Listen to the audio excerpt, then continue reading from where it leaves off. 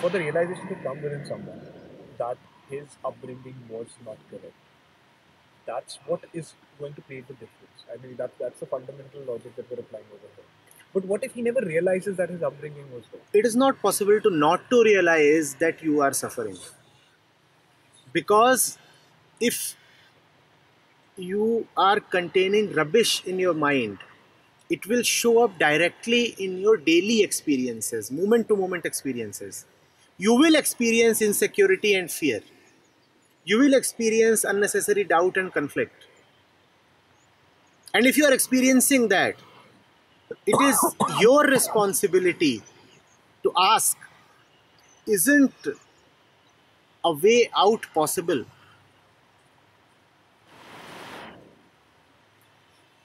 You may not know how your past has been.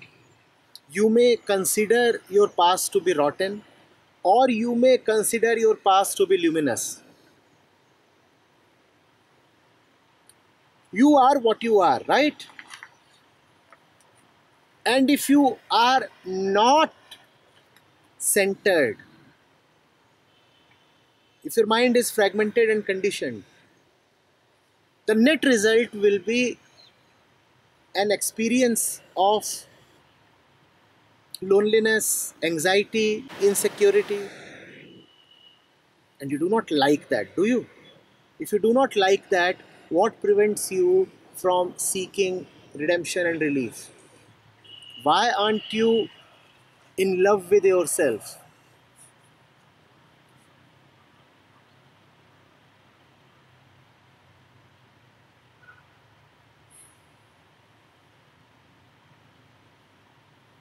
If I go further in this, most of the things will just drop.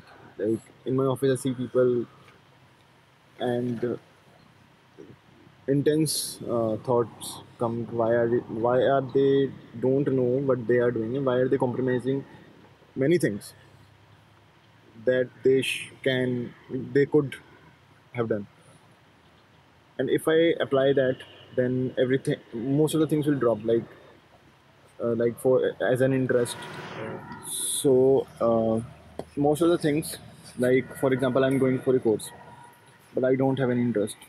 But majority of the people are going for a course for MBA, for some study. Most of the things will drop for me. Almost everything will drop for me. Then this, then this is scary. Like everything, like, I don't have any interest in politics, knowing any politics. This is I'm talking about. I don't have any interest for further studies. I don't have any interest about etc etc. But these majority of people are doing it. So this is very scary for me. Like I'm earning right now by doing that and by living as them.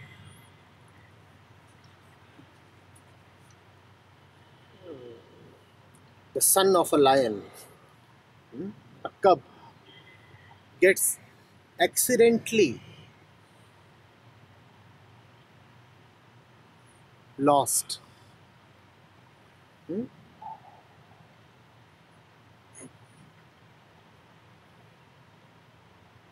And he's now living amongst dogs.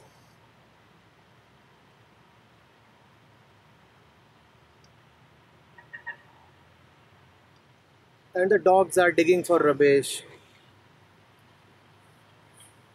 The dogs are yelling at strangers.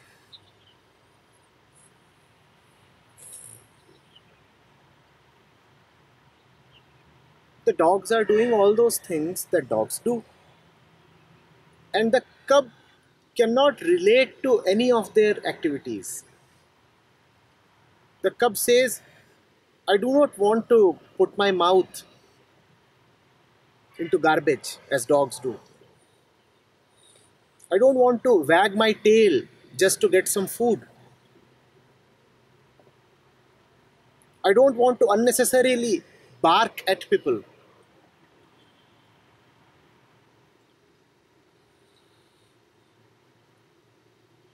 The cub says, I don't want to do any of this. When the cub says this, Is it a good sign or a bad sign? That's satisfactory. Hmm? Like for Would come. it be any better if the cub becomes one of the dogs? Hmm?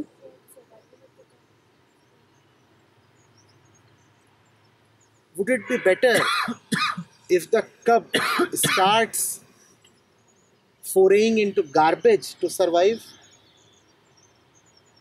Hmm? And it's a cub. It can do much better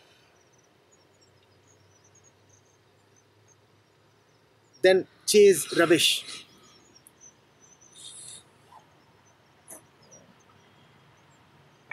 It's not a matter of disappointment. It is natural in the purest sense of the word nature. If you do not relate to what the world is doing, that only means that there is something else that is your calling, and you must be boldly prepared for it. Why do you think that only that which people around you are doing is worthy of being done? Why do you think that the 7, 8, or 12 options that you see people exercising around you are the only options in life? There is an open sky and infinite directions and infinite possibilities are there. You are enclosed, you are surrounded with a particular type of people. The sky has no type. Do not unnecessarily try to fit in. Do not needlessly try to belong. You already belong. You belong elsewhere. Be mindful of your real belonging. If the cub starts belonging to a pack of hounds, it is a great misfortune.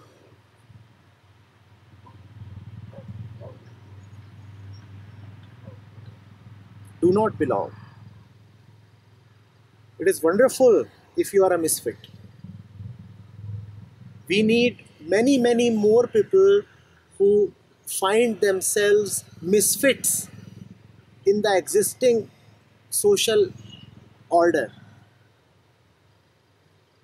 And if you are a misfit there, rest assured something much better, much higher is waiting for you somewhere. Just pray and be bold enough to take the opportunity when it comes to you.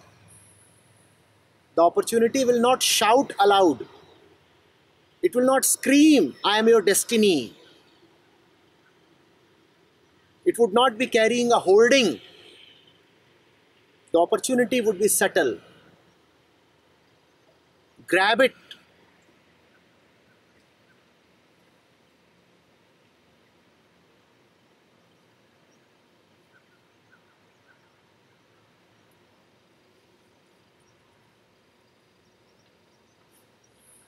I know the kind of pressure the mind experiences when you see everybody around you going in a few specific directions. One feels left out. One feels like a fool.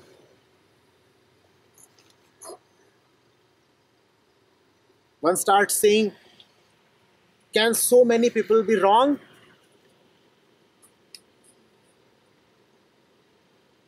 Am I the only fountainhead of wisdom? And if you do not say that, there are many others around you who are intent on sowing doubt in you.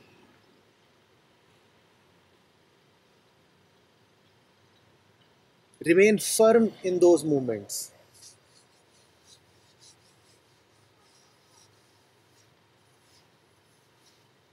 Remember that the top is never full of people,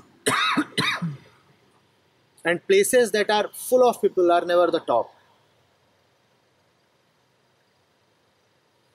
So if the crowd is going somewhere, there is anyway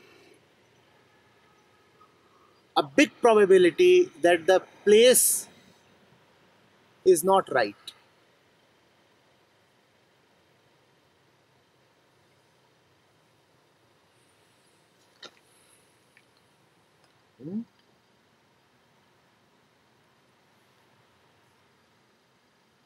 Their only strength is in numbers. Left to themselves, they would suffocate. They survive because they are holding each other's hands. And they are holding each other's hands because they are not holding the hand of the truth. Their mutual companionship is not a sign of love, it is just dependency. And it is a treacherous dependency because they have betrayed the father. So they have now organized themselves into a gang.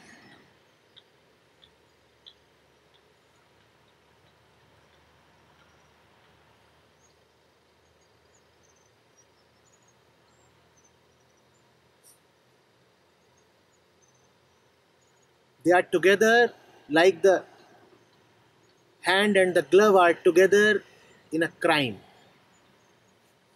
They aren't together like the wick and the flame. Their togetherness is not an illuminating phenomena.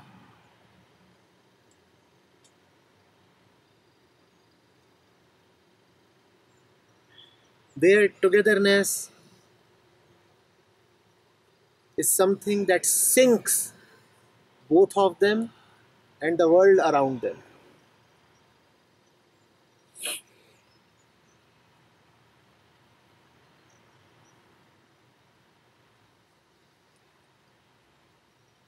And I must ask you, why must the cub be found with the dogs for long? It's all right to teach the cub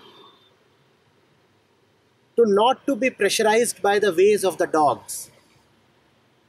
That's all right. But more important than that is the question, son, why are you there still?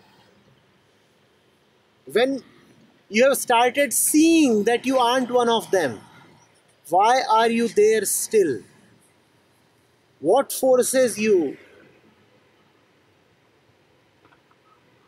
to stay put? Why can't you just break away? Don't you know your real home? It's all right if you don't. Now you at least know that this place that you are in is not real. Even if you do not know where the real home is, at least get out of this place, and that will require a certain faith. Otherwise, you will say, if I leave this, what do I have in hand? You will ask for assurances about the future, and they are never available. You have to take a blind leap. You have to say, it doesn't matter what lies outside the burning house. I cannot stay in the burning house. I may not know what is there when I cross that damn burning door, but I must still cross that door.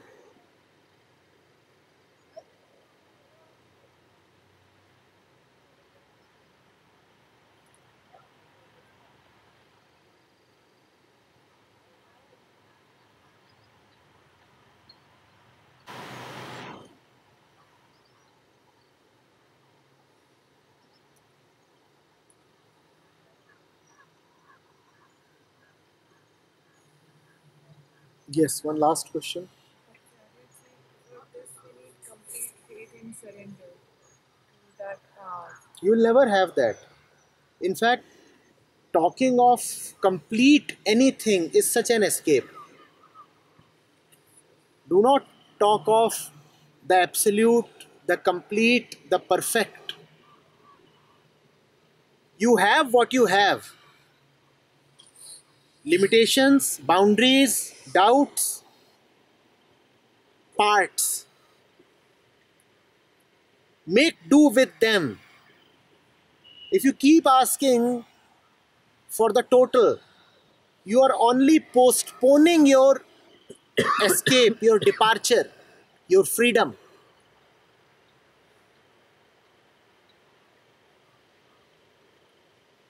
I will rebel when the day is perfect. Will that perfect day ever come? Rebel today. Today is not a perfect day. But all imperfect days are perfect for the right thing.